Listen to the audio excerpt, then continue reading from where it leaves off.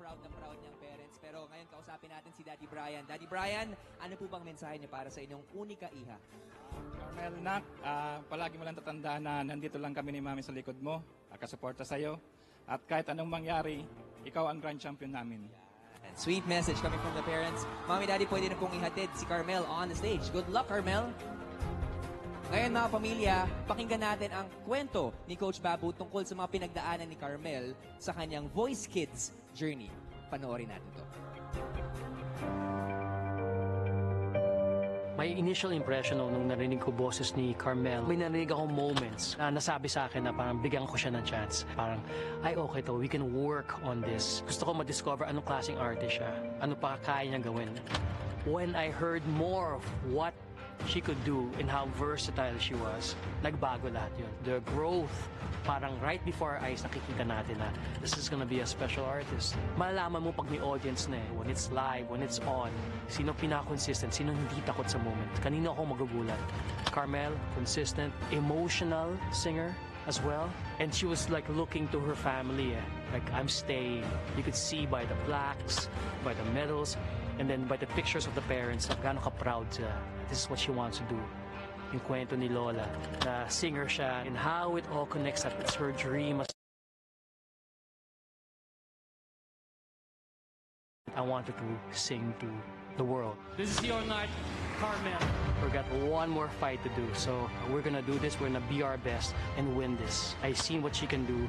She deserves to win this. It's been a long journey for her, but it's been an amazing journey for me. I got to meet this young artist, all the hard work that she has put in. I think she just truly, really deserves to win this thing. So it's Camp Hawaiian, but it's also Camp Carmelle.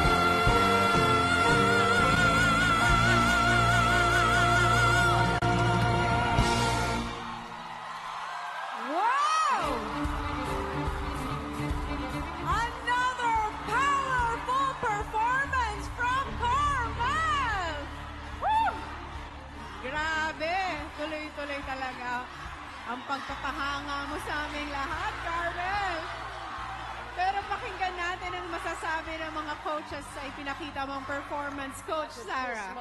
Malinaw na malinaw. You are ready, Carmelle. Congratulations. Thank you very much, Coach. Coach Leia. Wow.